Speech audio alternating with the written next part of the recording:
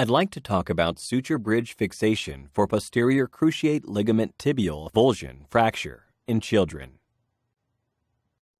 We have nothing to disclose. The patient was placed in the prone position on a standard operating table.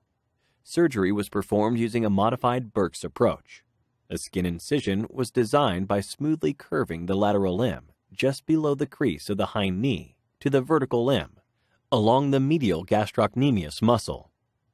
A sterile tourniquet was placed on the upper thigh of the leg to be operated on.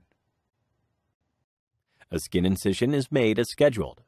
A blunt incision in the deep fascia progresses along the medial head of the gastrocnemius muscle, developing a plane between the semimembranosus tendon and the medial head of the gastrocnemius muscle.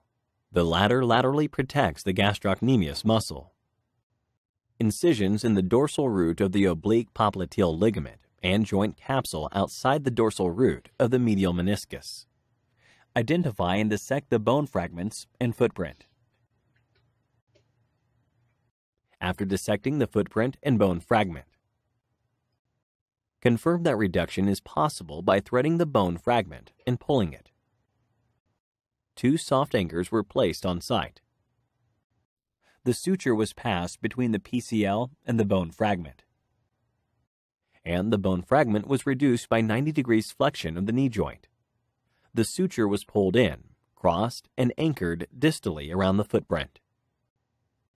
Finally, it will be firmly fixed to the surface like this. After surgery, the patient wore a knee brace, and only gentle ROM training with physical therapist was allowed for 4 weeks. Then partial weight bearing according to pain was allowed. Allow the return to sports in stages according to the recovery of muscle strength and the stability of the affected side's movements. Thank you for your attention.